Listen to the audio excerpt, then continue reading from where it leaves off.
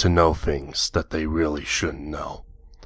I think it's part of being human to knowingly seek out information that normally would be unavailable, no matter the cost. I don't condone nor condemn this behavior. I am merely here to explain how someone possessing sufficient determination and courage, possibly some sort of stupidity, might come by some of this information. Specifically, how someone might learn everything they need to know about their future. It won't be easy for you, fair warning. The future is a complicated matter, so you won't find what you are looking for on any street corner. But if you follow these instructions, you just might be able to find out what you need to know without any serious consequences. The first matter of importance is the time of month. There needs to be no moon in the sky on the night that you seek your answers, but the weather is unimportant. Cloudy skies obscuring the moon will not do. Don't start looking for loopholes already. It must be a new moon for you to find the object. You need to go to an abandoned building, one much bigger than a house. It could be a factory, refinery, hospital. You get the idea.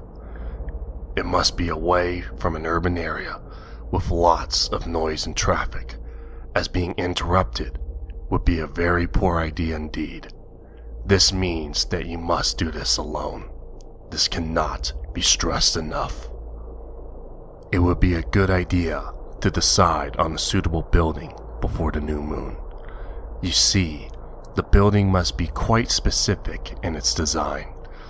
You need to find a room within the building that is situated below ground level, with no windows or any other source of light, of moderate size. I am not quite sure of what exactly moderate size means, but basically no aircraft hangars or broom cupboards. The room you select must have a door on the southern side of the room. This is of utmost importance.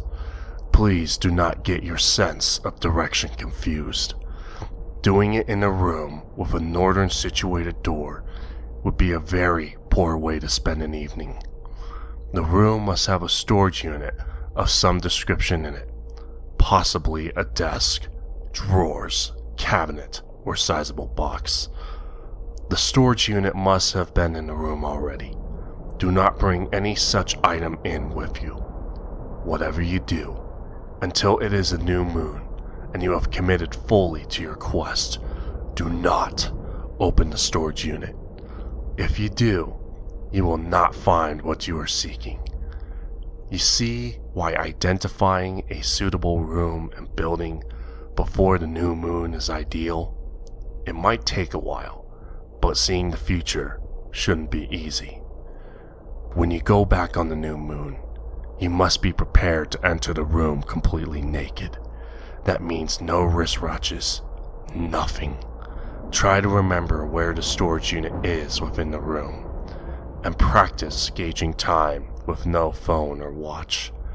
The task will only be able to be completed around 2 a.m. and 3 a.m. Opening the drawer or unit before 2 a.m. will simply result in failure. Having the drawer open after 3 a.m. will be more of a problem. If the storage unit is definitely not where it was last time, get dressed and leave. Never try again. You'll be happier for it. If the unit is about where you remember, you are ready to go. Open the drawer after 2 a.m. and reach inside of it. You should feel a small candle and box of matches, as well as a larger item. The larger item is a Polaroid camera of no distinct brand or design. Light the candle and place it against the eastern wall of the room. Again, please don't mess up your sense of direction. This particular ritual could be likened to an occult game of operation, where any deviation from the desired line results in failure. not just an angry buzzing, but I'll leave that to the imagination. You probably won't notice immediately that you've made a mistake, so keep your wits about you. With the candle lit, you can proceed to ensure there are no extra items in the drawer, particularly coins. If there are coins, leave immediately and do not take them. If there is nothing else in the drawer, you may take the photos. There are 12 Polaroids in the camera, but you do not need to use all of them. Stand with your back to the western wall and take a photo of the candle. Wait for it to fully develop before taking another. This rule applies to each photo you take. Despite the lack of light, the Polaroid should develop quickly. You will notice immediately that the photo is not of a candle. If it is, I'm really sorry. It will be a photo of you, but a reasonable distance into the future.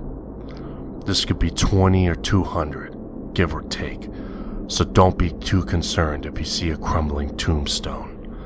This will be most of us in 200 years anyways, unless you place the candle against the western wall.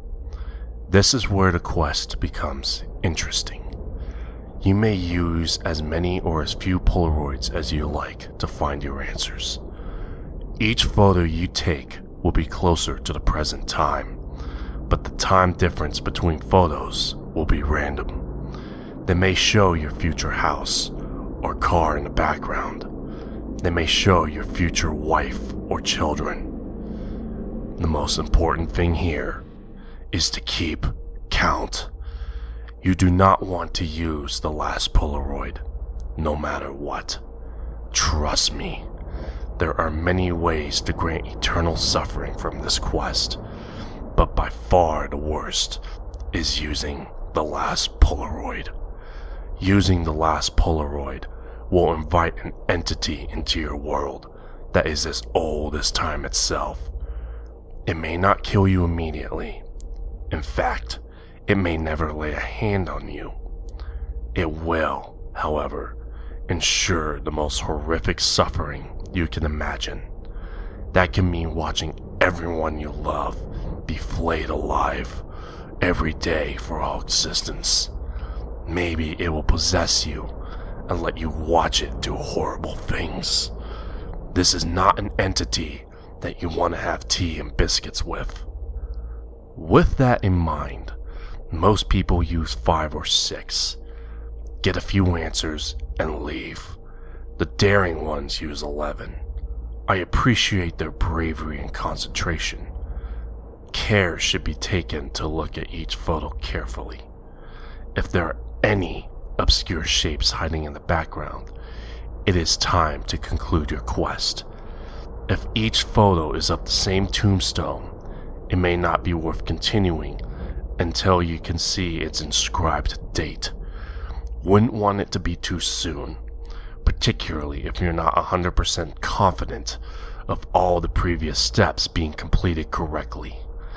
If you use less than 11 Polaroids, and the photos all are devoid of peculiar shapes, good on you. You are done now. Just make sure you conclude your quest before 3 a.m. Place the camera and all the Polaroids back into the drawer. Blow out the candle and place it into the drawer too. Leave the building and get what you can from your answers, but don't try the procedure again. I hope you got what you desired. If you used 11 Polaroids, I have an apology to make. I did say earlier there were 12. I think I put one less in this time.